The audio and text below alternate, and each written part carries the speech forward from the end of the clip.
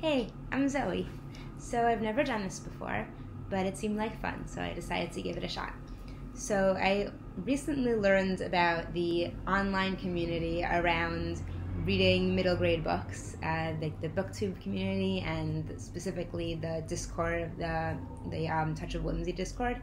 And I've been very excited about it because I very rarely have other people to talk about my enthusiasm over middle grade books, and I've just been very excited. So it was particularly exciting when I learned that this month there's a Readathon happening. That's the Wonderland themed prompts Readathon. And I decided to take part, and now I'm just going to talk about the books I decided to read for it. Okay, so the first prompt is Down the Rabbit Hole, where I'm supposed to read a book that takes place in a different world. And for that prompt, I read The Unmapped Chronicles, it's reversed, Casper Talk and the Everdark Wings.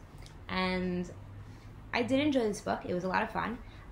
It didn't super stand out to me, but there were a lot of really sweet parts and some creative world building that I did enjoy, and I think I'll read more of the series. So it's still, even though it wasn't like my favorite, I still did enjoy. And for the second prompt, The Flower Garden, you're supposed to read a book that is aesthetically pleasing. And for that one, that's the book I'm actually in the middle of right now. I didn't go in order. And I chose The Language of Ghosts by Heather Fawcett. And this one I was really excited to get because I recently read a different book by the same author called Ember and the Ice Dragons that I really loved. And I couldn't really pinpoint exactly what I loved so much about it, but there was something about the writing that I just really enjoyed reading it. And so this finally arrived, and I've been really enjoying it so far. So we'll see if it continues, but so far it's promising. And the third prompt is to make yourself a cozy reading snack. I haven't done this one yet because I decided for this one I'm going to combine it with the Jewish New Year, Rosh Hashanah, that's about to come up this weekend, and eat some apples and honey. So postponing on that one, but it's coming soon. And then for the next prompt, it's the White Rabbit House, I think. I'm squinting at my screen. I'm supposed to read a book for a cozy night in. And for that one, I chose A Pinch of Magic. And this one is like very popular in the community, the online BookTube community among middle grade readers, and I did really enjoy it. There was a twist near the end that I did not expect and I really love twists, so that was pretty great. And the characters are really cute, and they really, like, the sisters really care about each other. It was just like a really fun read, and definitely qualified as cozy, so I think that was a success.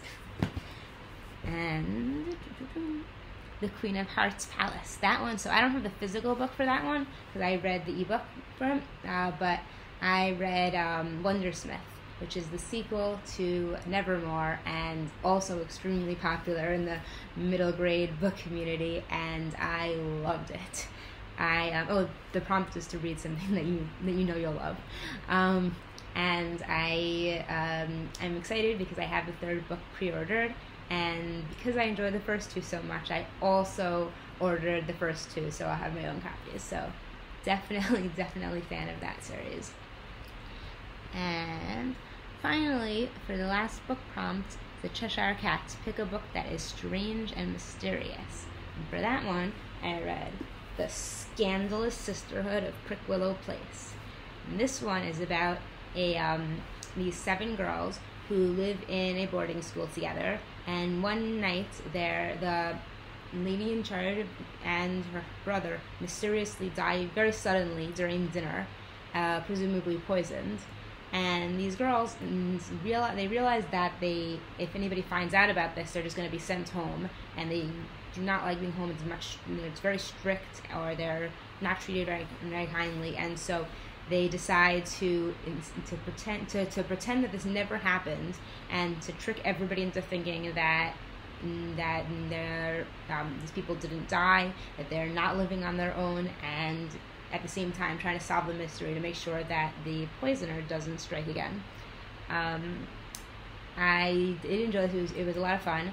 I really liked how all the characters sort of had their own personalities, even though there were so many of them, and so you kind of got to, it didn't feel like it was super repetitive or anything.